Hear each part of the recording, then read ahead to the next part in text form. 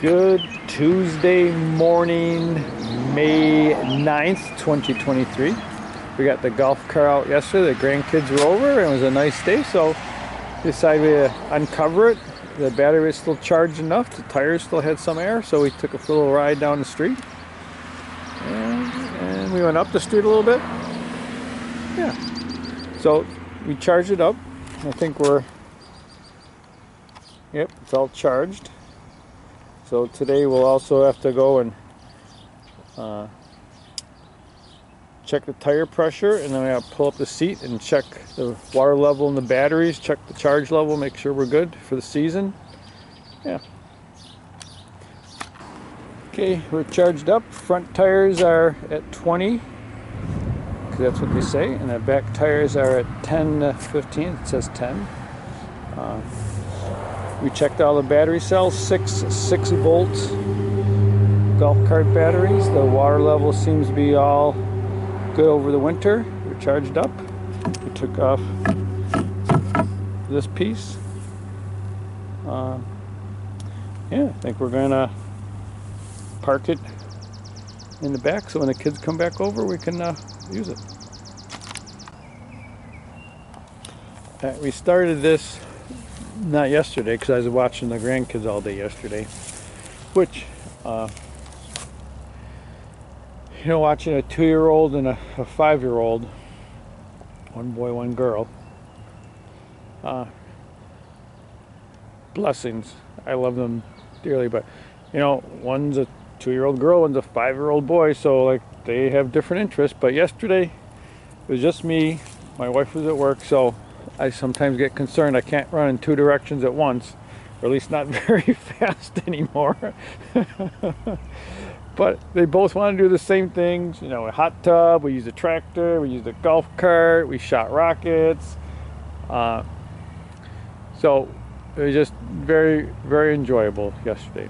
Now, why do we say that? I don't know. Oh yeah, that's why I wasn't here yesterday, but the day before, I had spent some time before it rained. And let's see if we can see what this situation. Well, this is a situation here, right? So I'm going to set right up in the middle and zoom. So it's kind of like when I did the survey, and this is my survey path to find the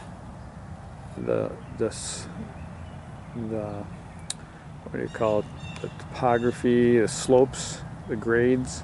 So you can see as we go down here, you can see there's some stakes farther and farther and farther down. Right, so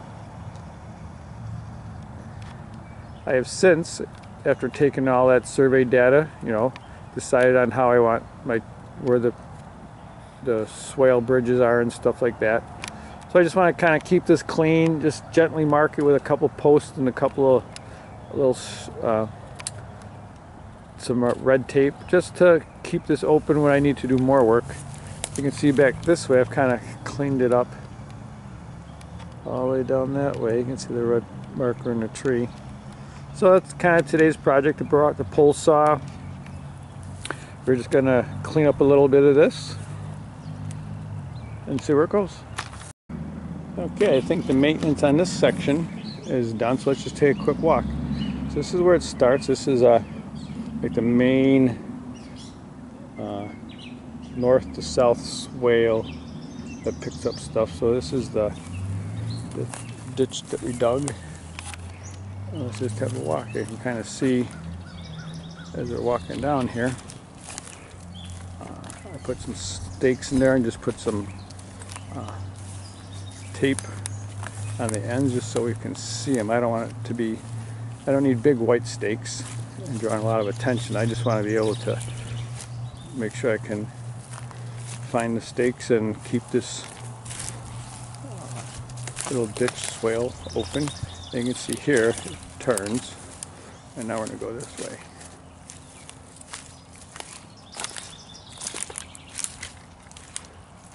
I'm going to stop here for a minute and let's just try to zoom. Alright, take my glasses off so I can see where I'm zooming here. Zoom. Yeah, I can't see very well in this little viewfinder. Let's just keep walking. But yeah. have so this isn't a ditch, this is just a survey path where I surveyed to see what the terrain was like, because where I made a trail I built up, so it's hard to really tell what the accurate contour is, elevation, terrain, whatever you want. And we'll just take, you can see this is an ash tree that snapped off a small one. We're going to have to extricate that. It's kind of leaning up there. We'll use that on one of the trail projects.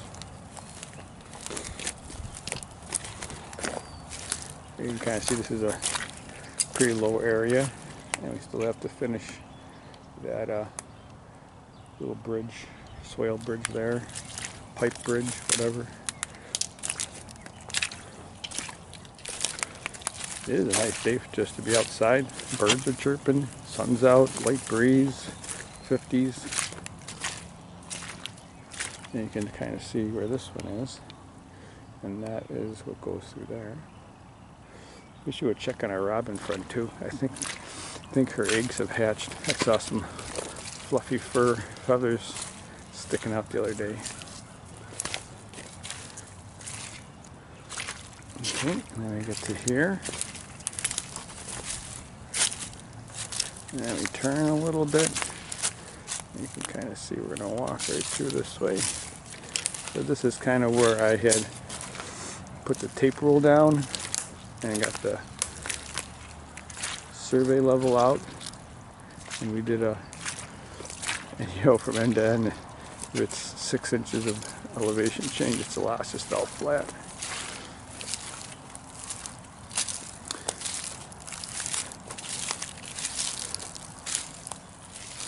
And here we go. This is the edge of the property. If we take a look going south, you can see that's the edge of the property there, and this is a big oak. Well, I don't know, it's not an oak tree. I don't know what. Maybe a maple tree. I think it's a maple tree. But this is where we ended our survey work. Wow. Here's our nest.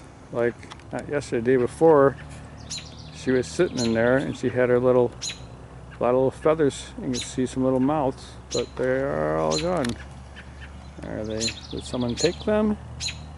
I hear a robin up in a tree squawking quite a bit. I don't see any signs. Alright, so it's a nice day. I had the pole saw out. I wanted to just take a look back here at the tree that had fallen down. And before it gets all green and the bugs come out, I want to take a look and see what it would take to get that log out of here, because I could put it on my sawmill. I definitely have a use for that on a trail. So let's have a look. You can see a whole bunch of trees have already come down. We cleaned these out and used them on the trail already. This one's back a little bit further.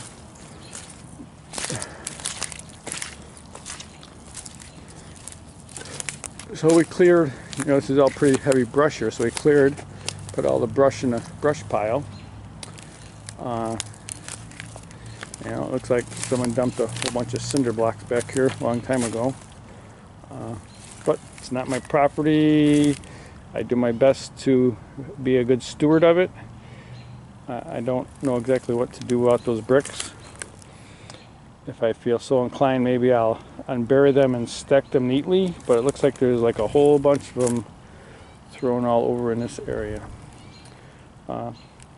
Maybe they can be used for something else. That's why, you know, it might be nice just to stack them, and if someone has a use. Anyways, let's take a look at the tree. So I got to this far, and not necessarily lazy, but you know, there's still a lot of brush to get so I can actually walk in there. But what I did notice is well, maybe I can walk a little bit more.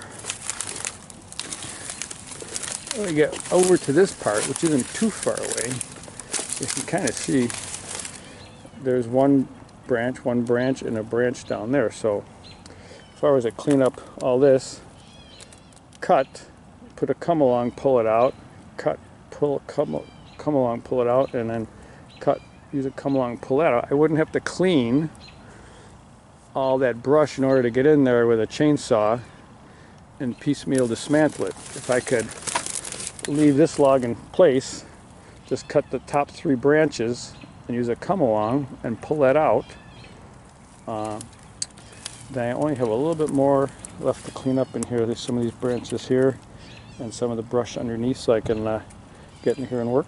So that's the thought. We'll come back with the pole saw and a chainsaw, the 16-inch chainsaw, and a come along, maybe this afternoon or maybe tomorrow.